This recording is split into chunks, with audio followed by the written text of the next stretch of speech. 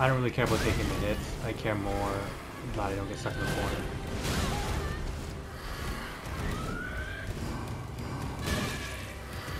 He is so annoying.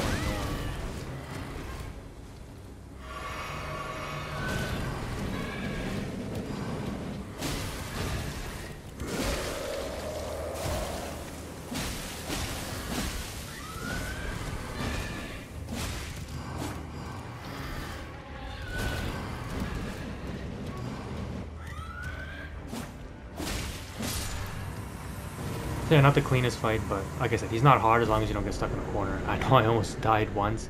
He almost meleeed me to death. But yeah, he like if you're like level 50, you're totally fine. You can take all those hits all day. Like I still had half of my flasks. I didn't care about taking the damage. I just wanted to hit him as much as possible. So nope, I think that's back out the way we came. So after you beat him, I think there's a chest that gets revealed, or a room with a chest that should have the weapon in it, and that's how you get the weapon.